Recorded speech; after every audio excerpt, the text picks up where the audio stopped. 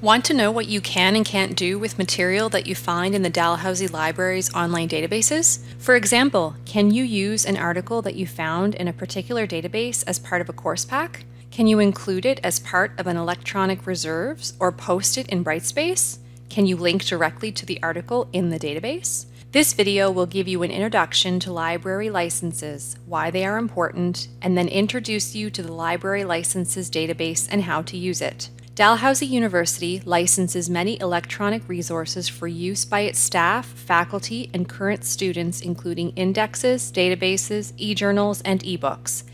Access to these resources is governed by contractual agreements or license agreements with resource providers or vendors, like EBSCO or ProQuest, for example. The agreements, in most cases, stipulate that access to the resource is restricted to current students, faculty, and staff of Dalhousie University. These licenses may also limit the use of material in the database for certain purposes, such as use for electronic reserves, course packs, or sharing with other researchers. In general, use of these resources may only be used for educational and research purposes within the DAL community only, and not shared externally or shared for commercial purposes. It is important that we abide by the terms of our licenses.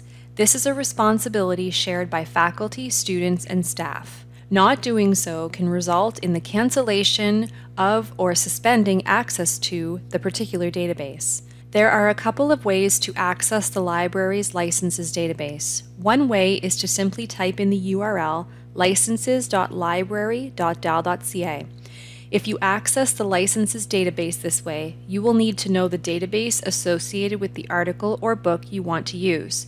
However, there is also an easier way to find the appropriate license information. Let's look at an example with the article Theory Construction in Qualitative Research, From Grounded Theory to Abductive Analysis by Timmermans and Tavery.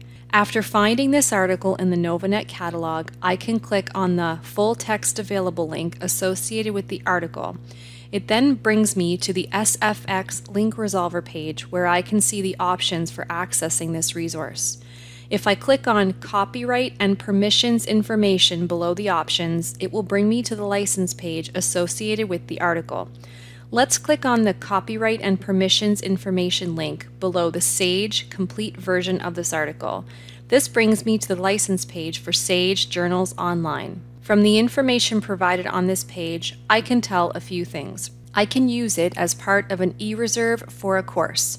I can incorporate it into a course pack, and I can provide links to other Dalhousie University personnel. Further, if I am a library staff member, I can also send this article via interlibrary loan or document delivery.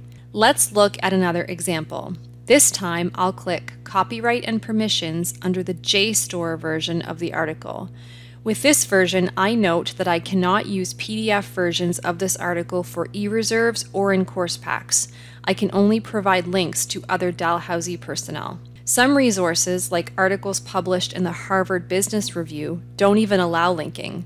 For these articles, you can link to the Harvard Business Review through Novanet or contact copyright.office@dal.ca for assistance. It's important to note that articles and other resources are often available from several different sources. If you really want to use an article for an e-reserve but it is not allowed from a particular database, see if it might be available in a different database that does allow that use. By default, these uses are intended for internal use within Dalhousie University, and there are some uses that are not covered on the license page. For example, some licenses allow sharing with external faculty or researchers from other institutions, sometimes called scholarly sharing. If your intended use is not covered by the license page or appears to be forbidden, please contact copyright.office@dal.ca for assistance. Another limitation is that the license page does not cover the copying or sharing limits for e-reserves and course packs. By default, you should apply Dalhousie's fair dealing guidelines when sharing physical or digital copies of works.